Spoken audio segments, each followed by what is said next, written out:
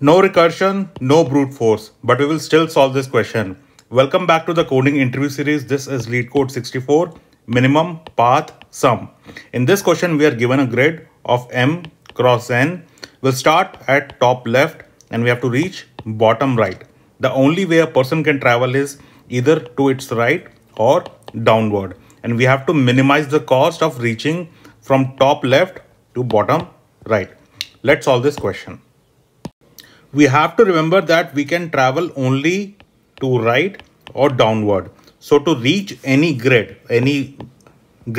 we can come from this side, from its left or from the top. So the result of this grid will be the value of this grid plus the minimum of this or this. So we have to calculate for each and every grid what the minimum value is.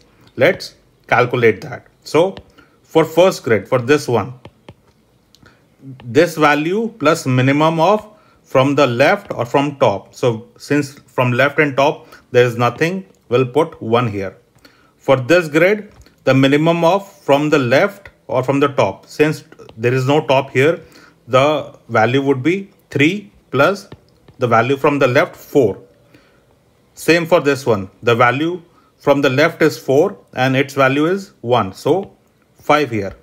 Now for this value, the minimum of top, which is 1 here, and since there is nothing here, it will be 2. 1 plus 1, 2. Similarly for this, 4 plus 2, 6 here. Now for this value, the minimum of 4 or 2, which is 2 plus 5, 7. Similarly for this, the minimum of 7 or 5, which comes to 5 plus 1, 6. Now for this value, the minimum of 6 or 7, which is 6, and 6 plus 2 is 8. And lastly for this value, the minimum of 6 or 8, which is 6 plus the grid value 7. So 7 is the minimum value to reach the bottom right.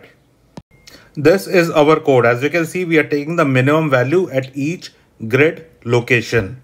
If you have any issues with the code, then please comment in the comment section. If you like this video, then please comment like in the comment section. And for more tips and tricks, please follow my channel, Coding Fundamentals.